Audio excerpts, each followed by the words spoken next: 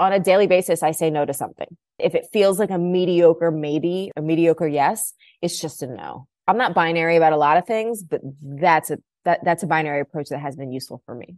I think asking what a yes looks and feels like is important, because once you've achieved some element of success, sometimes there's just something that other things that happen in lockstep. It was like, oh, if you've done this, then you obviously have to do this. And if you've written a book, then you obviously have to do this next. And it's other people's ideas of what the next finish line is or what the next expectation is.